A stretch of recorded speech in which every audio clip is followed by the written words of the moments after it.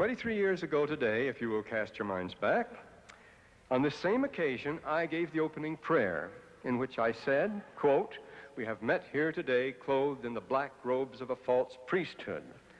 Now, many have asked me since then whether I really said such a shocking thing, but nobody has ever asked what I meant by it. Why not? Well, some knew the answer already, and as for the rest, we do not question things at the BYU. But, well, I didn't expect that. There have been some things said about Brigham Young University by others. None of them are as painfully critical as what Nibley occasionally says. And the same goes for certain aspects of the church, institutionally speaking. He really is its gadfly critic. And Hugh, of course, is above the fray, not in the sense of his being esoteric or highly advanced, but likewise, I think, because his commitment is so visible and has been so pronounced and so repetitively stated that that's not even the issue. So then we get on to what is Hugh saying. Does he still talk so fast that no one can understand what he's saying? No one knows what he knows. And that, of course, also is a problem with knowing him. Sometimes I think I don't know him at all. I'm just grateful that Hugh Nibley, with his brilliance, wasn't buried somewhere in the Middle Ages in some monastic assignment that he would have performed with his brilliance. I'm grateful instead that he's been preserved to be here in the dispensation of the fullness of times when there could be a full flowering of his genius and his ability put at the disposal of the kingdom. And Hugh Nibley, in his field, would be the most remarkable scholar we have. He is so focused on the things that matter and is spiritually submissive that he's impatient with mediocrity, he's impatient with irrelevance, and to the casual eye, that may be seen as eccentricity, when in fact, I think it's a reflection of his deepened discipleship.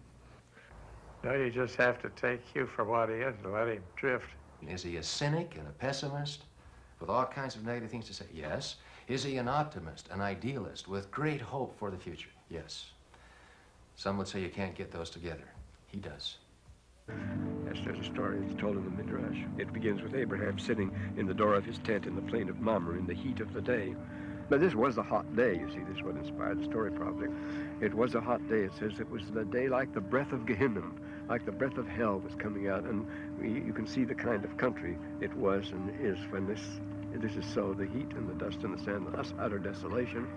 And he was worried, of course, because he says some poor stranger might be lost out there. Someone might have lost his way and be perishing because you're not going to last higher in this. So he sent his faithful servant Eliezer out to look everywhere.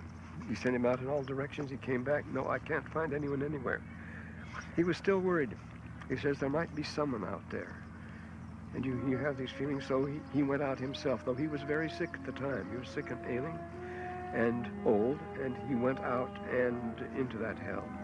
And he looked and searched, but he found no one. And at the end of the day, he came back exhausted toward his tent.